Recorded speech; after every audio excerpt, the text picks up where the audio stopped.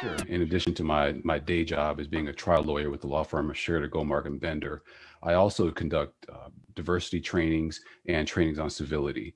The trainings on civility primarily focus on civility and the practice of law, and that's through the efforts of Seattle University and Roberts Fund for Civility with my dear friend and former professor Paula Lusbader. And there we talk about self-care. We talk about how it is that we interact with other lawyers, and we also have discussions about how we can make sure that the practice is the best practice that we can be engaged in as leaders in our community. As it relates to my diversity trainings, I have another side job, if you will, and that's through my company called Invictus, the Invictus Project. And there I travel around the country and do presentations and also conduct diversity trainings to have a conversation about race. That is my primary aim, is to be in large settings, be it small settings, to engage in a conversation about race where many times it's the first opportunity that people have had a chance to talk about race in a mixed setting. So it's extremely challenging work, but it's rewarding nonetheless. So this conversation that you have across the country, is that primarily with lawyers and judges, or is it with a broader audience? It's a much broader audience. I've conducted the trainings with police departments, with community groups.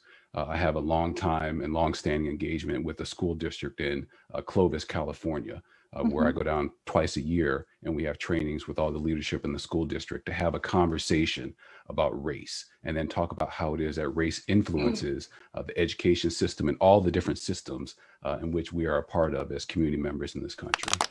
And how long have you been doing this consulting and advocating and bringing awareness about this issue? In a formal setting, by way of my company, about 7 years. And what has that conversation been like in the last 7 years that you observe? Can you share your perspective on that? From my own perspective, it's amazing for me. Again, it's exhausting, but it's amazing to be engaged in these conversations where if we're in a room of 70 people, and many of them it's mandatory attendance. We are there in the training, and at the beginning of the day, everyone's tense, they're nervous, they are fearful because they know we are going to engage in a 7-hour long conversation about race.